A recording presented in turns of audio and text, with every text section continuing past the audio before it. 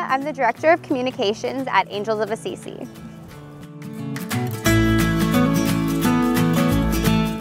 So heartworms are worms that grow in the heart of animals. They come from the bite of an infected mosquito, and they can be very harmful to your pets.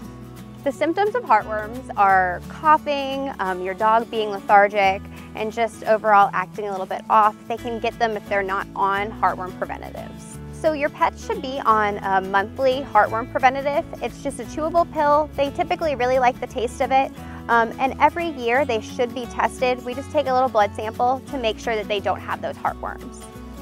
Heartworms are curable. It is a very expensive and a painful treatment, so it is easier to protect against getting them to begin with than treating them.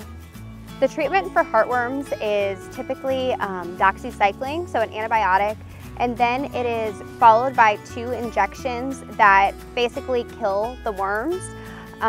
It is a couple-month-long process. The injections are spaced out by a month, and these injections are very painful for your pet, and they do have to remain calm during this time. No matter what area you live in, whether it's a climate that has a lot of mosquitoes, your animal can still be at risk for heartworms.